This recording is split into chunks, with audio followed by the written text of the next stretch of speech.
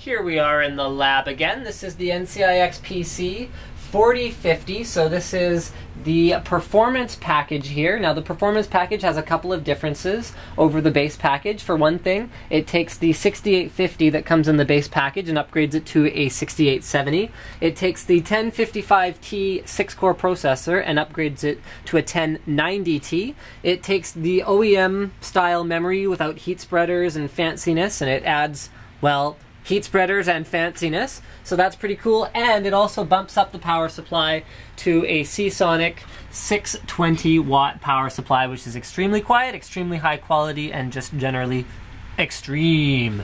Comes with good sleeving and all of that good stuff. So what the NCIX PC Facebook guy, as you may or may not know him, I actually have no idea what alias he uses, but he's the one who does a lot of the work on our system prototyping and evaluation. So he's got me running the Crysis benchmark here. What he wanted me to point out about this particular system is that, here, I'm going to go ahead and quit this. So we had that running. It's a Crysis benchmark with the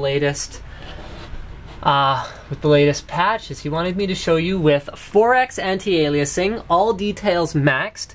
This system, at this price point, is actually able to achieve average frames per second of over 30 FPS, but that's not really the most impressive part. The most impressive part is that the minimum frames per second is actually 25 FPS. So if you check out some of the videos on my blog about the 6870, I actually did a performance review, and I apologize, but my graphs did not include minimum FPS for all of the benchmarks I ran, but they probably should have, because the average FPS for the 6870 looks very competitive, but when you bear in mind that when you get into a very crowded area or anything bad happens in general, the frame rate tends to dip. Well, really that's your performance bottleneck in terms of your frame rate. So if you have a card that runs at average 30 frames per second and another card that runs at average 30 frames per second, but this one only dips as low as 28 and the other one dips to 10 when things get crowded, well, it's pretty obvious which one's a better card. So that means that even though you can say average FPS 30 isn't good enough, if it only dips to 25 in the most intense parts, that's pretty darn good. He also ran Vantage with a couple different configs, I think, but this is the one for the 6870 single card, so it scores a performance score of about 15.3 thousand.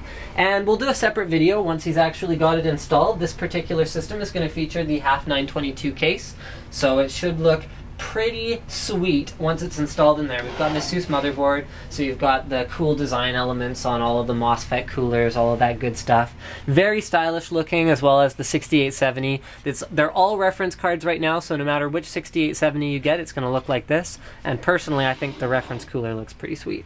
Don't forget to subscribe to Linus Tech Tips, and don't forget to check out the NCIX PC Facebook page. Create more characters. We can totally create more characters. So, henceforth, the guy holding the camera, I can tell you this, is not actually cameraman. That's not cameraman. This is our NCIX PC guy, and he's not in front of the camera, so he gets to be whatever I decide to call him. So henceforth, his nickname will be Crazy Russian. Crazy Russian has reminded me that the Performance Edition also includes a WD Caviar Black hard drive with 64 megs of cache, whereas the Basic Edition does not include a Black Series hard drive.